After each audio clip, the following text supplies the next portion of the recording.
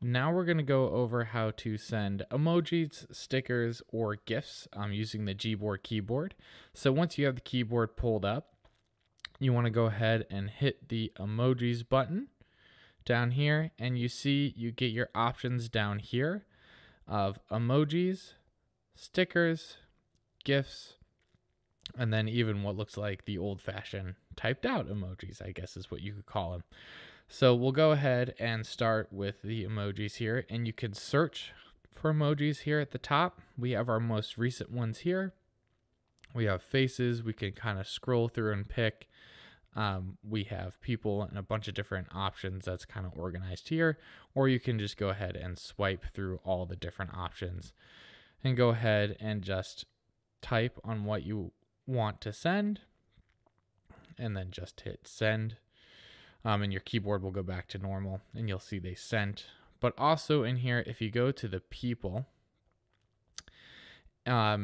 you could see they have a little arrow. So any emoji with this little arrow in the bottom right hand corner, you can actually go ahead and tap and hold on it, and you can see you get a bunch of different options here. So any emojis that kind of have those arrows on them, you can go ahead and select the different options if you want. Okay. And then you still have your delete key here down at the bottom.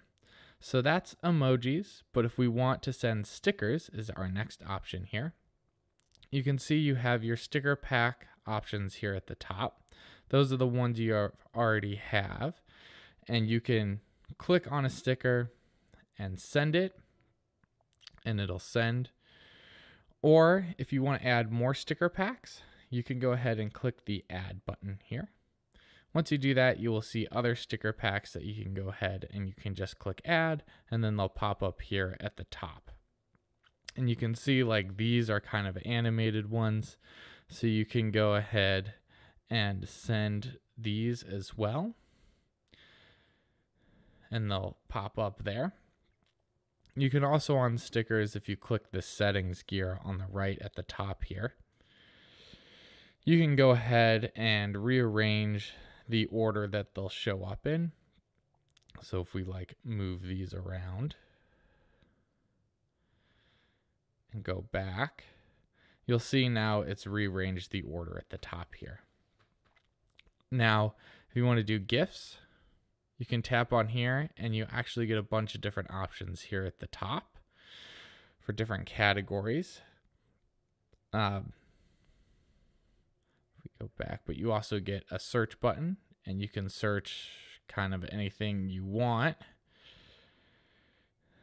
and you'll see you get a couple different options here. So if we select one, it will send if we're texting someone or wherever we feel like we want to use these options. And then the last one is very simple. It's kind of the old-fashioned ones if you don't want to type them out, and they'll send like so. So again, if you click the emoji key, you can go ahead and pull these up. But also, if you just click on the arrow up here, you'll also see you get stickers and GIFs. And again, if you go to the three dots here, you can go ahead and add more things and rearrange those things if you want to. But that's another way to get to GIFs and stickers. But again, if you want emojis, you go down here.